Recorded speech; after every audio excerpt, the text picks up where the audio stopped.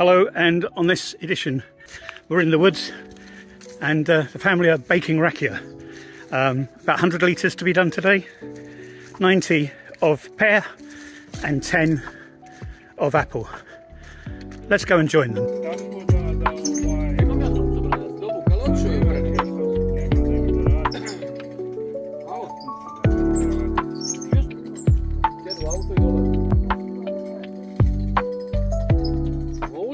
Today I'm taking you into the countryside of my part of Bosnia and Herzegovina, where family traditions run strong and where Rakija, the famous local brandy, is made the old-fashioned way.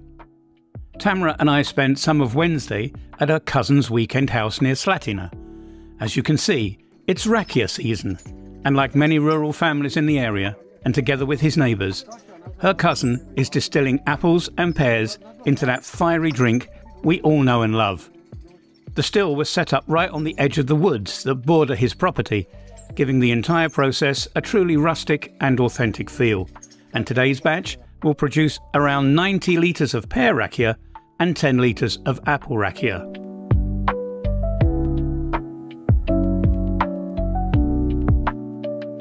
Dobro je spala. Ja mislim da je slabija.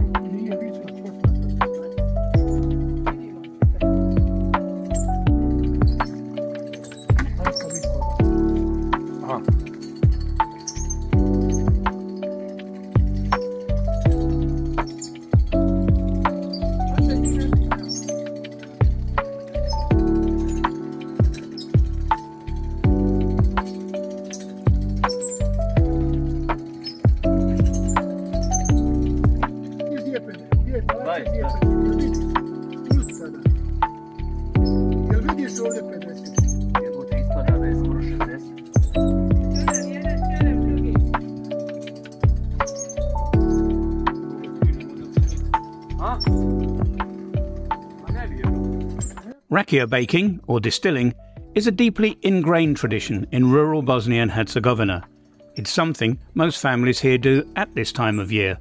There's something special about watching the process, the smells, the heat of the fire, sharing food, and also knowing that in a few weeks this will all be bottled and enjoyed with friends and family in the years to come. These moments spent with family and preserving traditions are what makes life here in the Balkans so unique and connected to the land.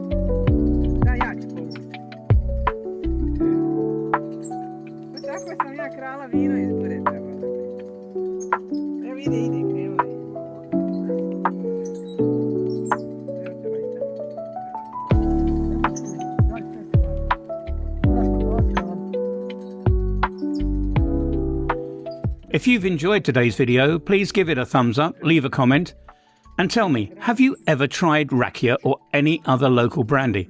I'd love to hear your thoughts. And if you haven't already, don't forget to hit that subscribe button and turn on notifications so you never miss a new video.